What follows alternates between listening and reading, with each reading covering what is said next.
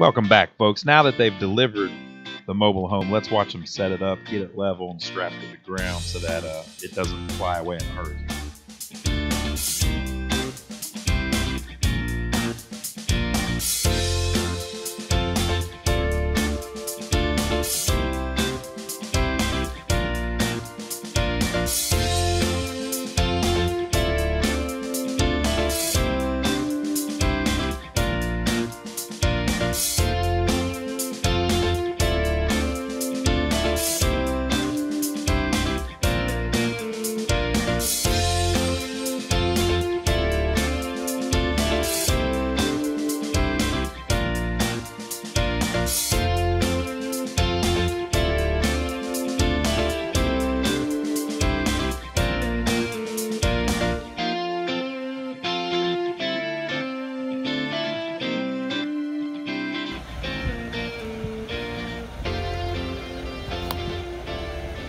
Starting to block it up at the back end there and work their way to the front.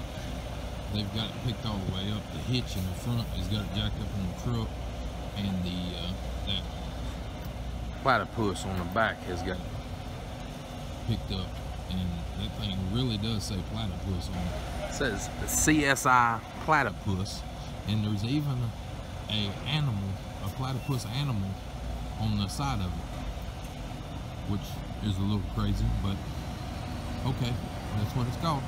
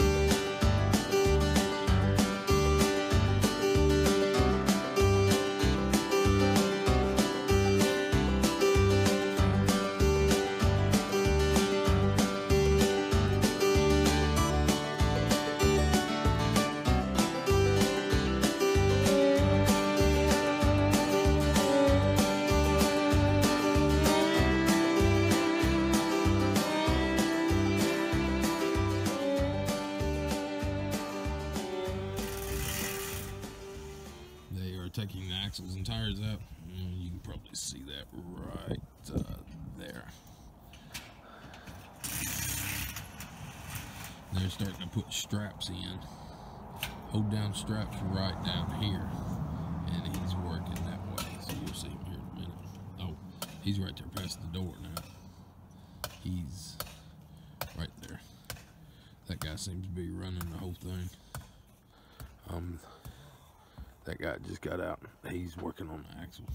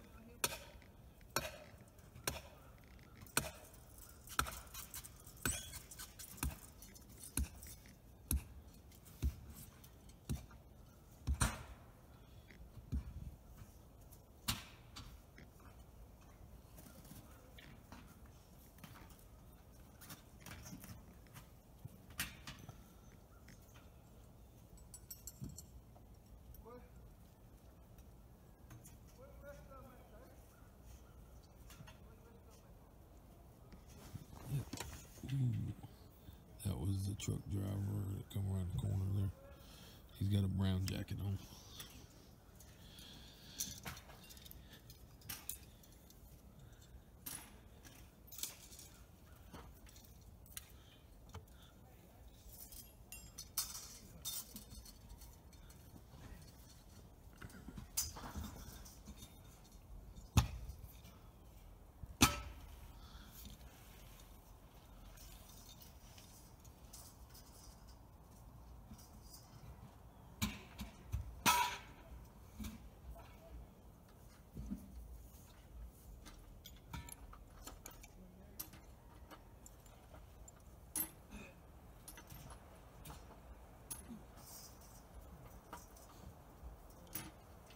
Don't have no clue what that is. I would assume that is something to keep it from eroding up underneath the pillars.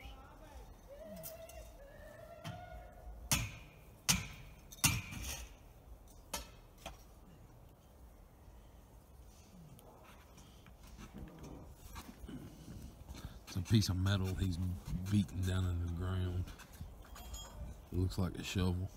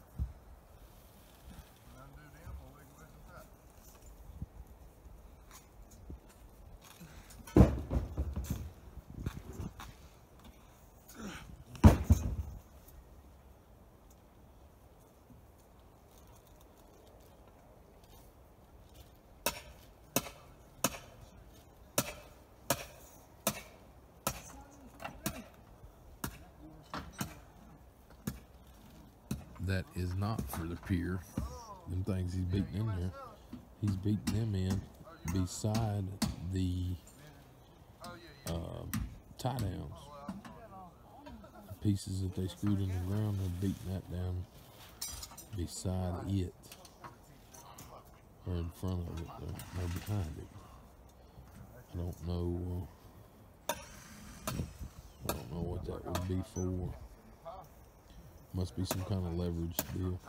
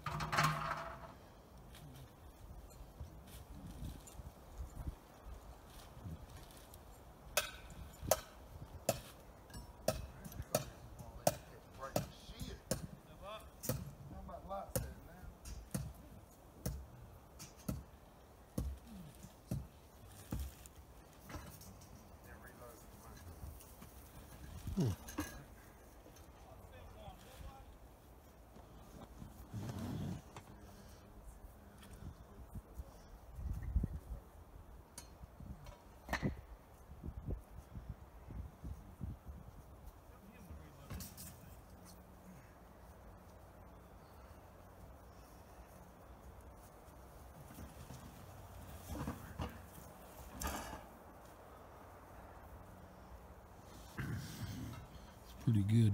They take that axle, and on that far side where they're going to pull it through, they drop that spindle down inside the tire.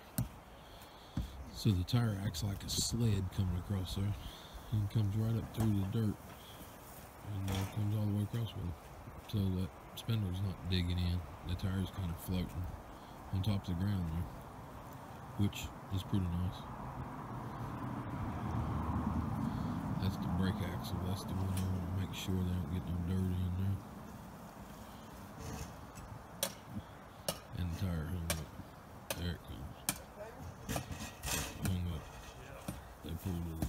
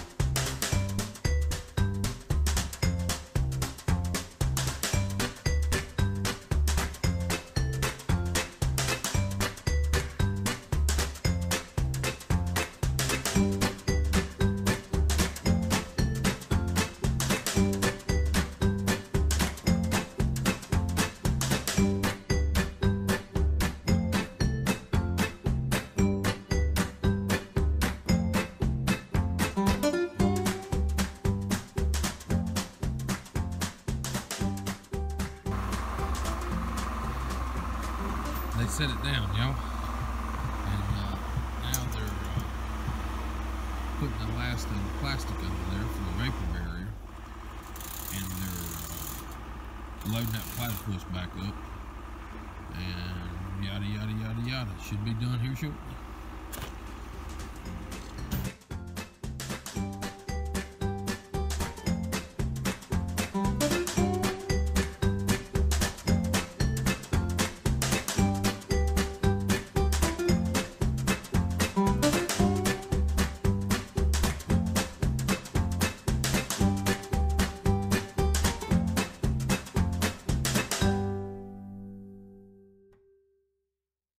This thing just got hauled in here 2 days ago, so I figured I would show you what they look like whenever you buy a used trailer that's been replaced with a new trailer somewhere. You know, the dealer hauls off the old one.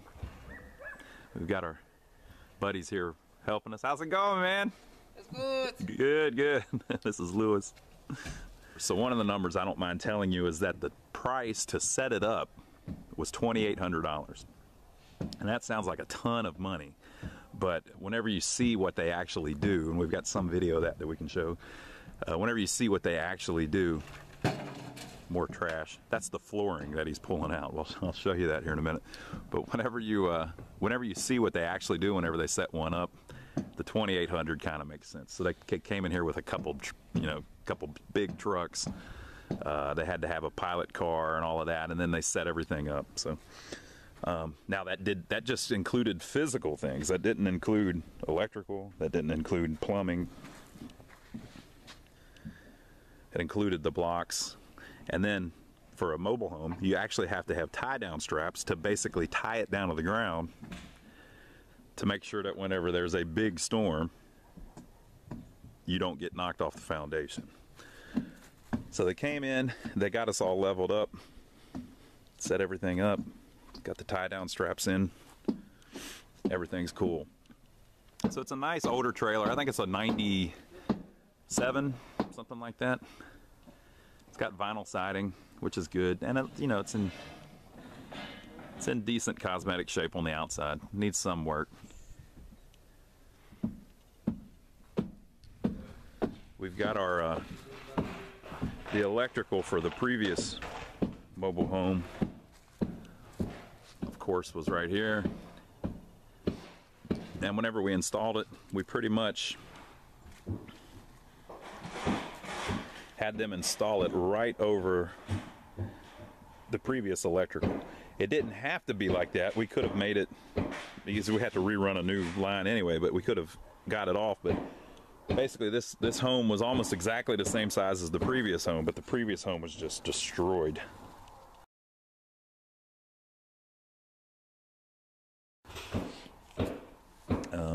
It's the panel for the box.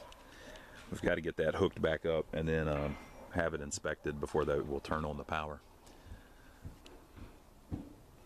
But we've got a